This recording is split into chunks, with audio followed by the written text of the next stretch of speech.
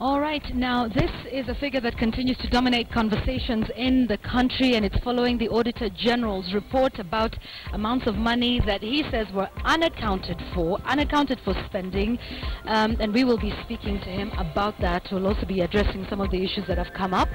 There's that hashtag that's trending on Twitter at the moment, but he will be talking to us about the procedure that he went through. Did he get the right papers and documents in time?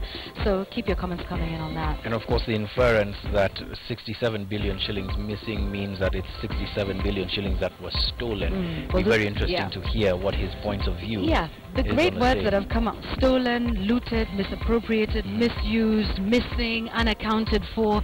So he will be breaking that down for us so we can have a clear understanding of that report. At KTN News, at John Alanamo, and at Yvonne Okwara. Keep them coming.